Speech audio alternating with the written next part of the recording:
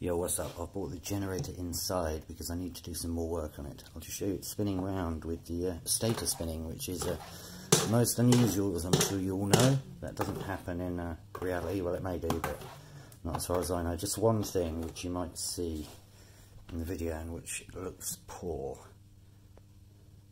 is on one side of the, when it comes around, you'll see, let's get it that way. One half of the stator sticks out more than the other. There, that's quite far in there, and if we come around the other side, you should be able to see it sticking out noticeably more. So that's either an alignment problem with this. Okay, it doesn't affect it turning and producing power, so what difference it will make, I don't know. But it may simply be because there's a bit of an, what's the word, obstruction, where I don't know if you can see there's nuts in there joining it together. And after I've rewired this, which is what I'm going to do tonight, I'm going to use the better quality cable and join everything up as good as I can, just like this one really. If it looks like this one, then I'm happy. So yeah, it may either be an alignment problem with these, which is easily sorted, or it's an alignment problem with this, which means what I may have to do is put, let me try and show you the pen, put washers just there. See where that plastic bit is? So I may need to put a washer under the metal, in between the metal and the plastic, in two places, which will push it down a tiny bit. But the first resort will be checking this.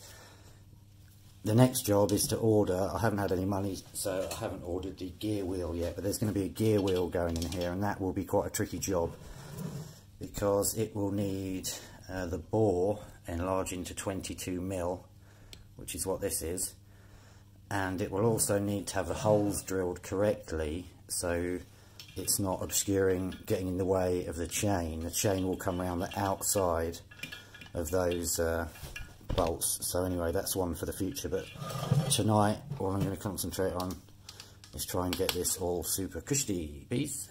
What I'm going to actually try and do, because the wire is quite thick, what I'm going to try and do is lay one set of wire virtually around the outside here, one set of wires along the top and one set of wires on the inside. Okay, but first I've got to unbolt this and take this bad boy off so that we've got more room to do the bish bosh.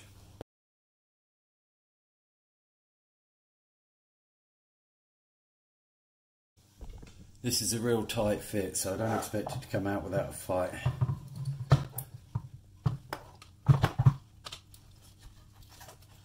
That's not too bad.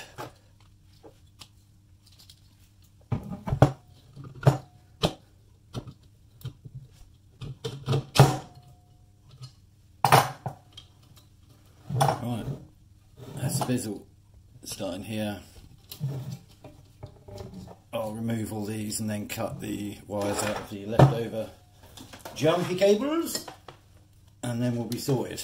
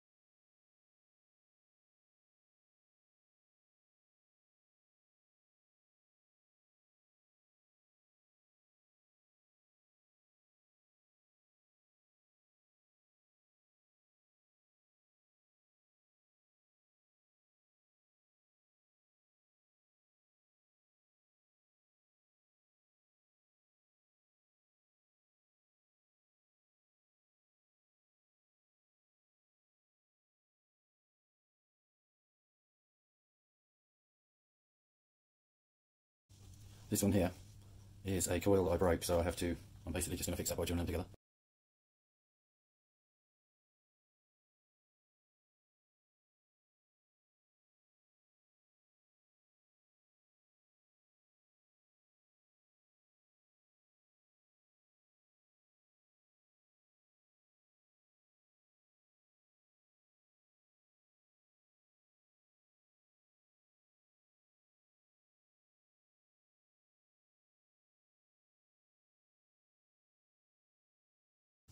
Right, that's sorted the 4 places where the 3 starts of each set of coils are, and also sorted out the 2 spots where there were mistakes.